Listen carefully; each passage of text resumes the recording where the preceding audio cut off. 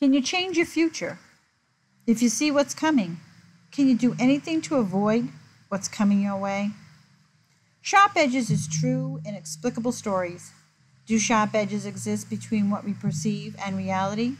Here is a story of precognition, premonition, and unfortunately, the inevitable. I always wear my seatbelt.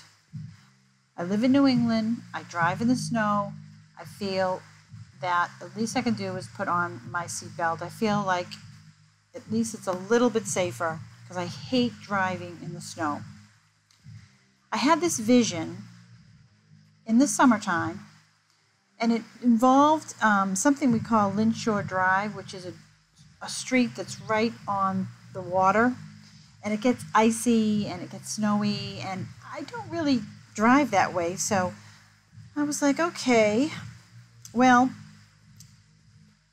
I'm driving in the snow, and I get into a bad accident. I fishtail, I slide sideways, I do a 360. So I'm saying to myself, I'm going to wear that seatbelt from now on. But I start a new job.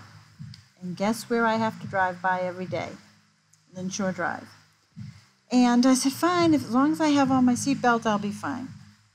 So I look out the window one morning, and it's snowing. I mean, really, really snowing. But it's a new job. I have to go.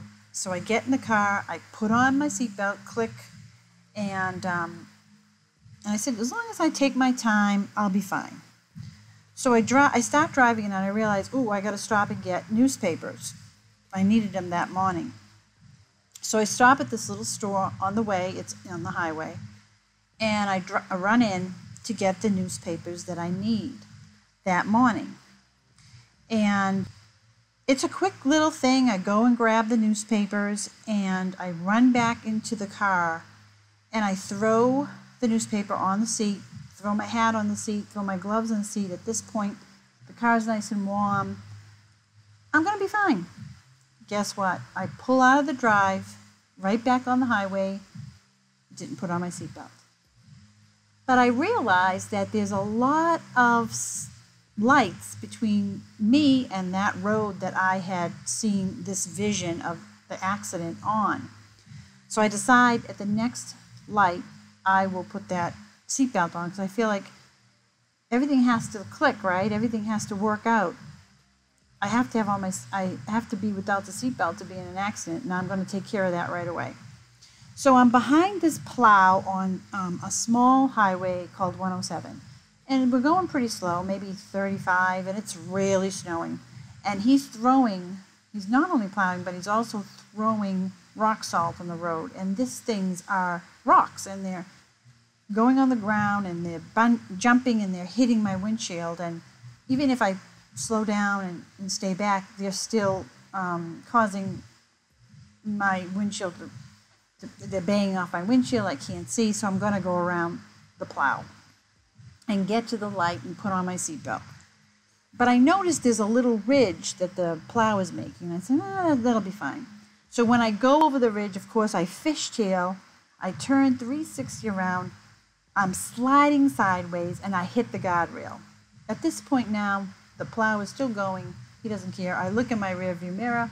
People have stopped, so no one else. I'm not hitting anybody else. And I look down. Of course, I don't have on my seatbelt, and I careen across the 2 lanes again and hit the curb, and I'm like, oh, that's good. I'm done. Nope. I hit the curb and went back over and hit the guardrail again. I totaled the car. And I was nowhere near Lynshore Drive. It was 107. I was in between. If you go off this road, you go into the marsh. So I'm happy that that was the worst of it. So I was right about the accident. I was right about the snow. I was right about that seatbelt. I didn't have it on, but I was wrong about the actual place that it happened. I thought I could change it.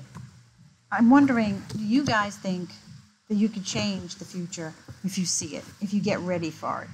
I thought I was. But it comes at you fast, that's for sure. Thank you for listening to Sharp Edges, Inexplicable but True. If you like listening to true stories that make you question what you see and call reality, be sure to hit the like button, subscribe to the channel, and comment.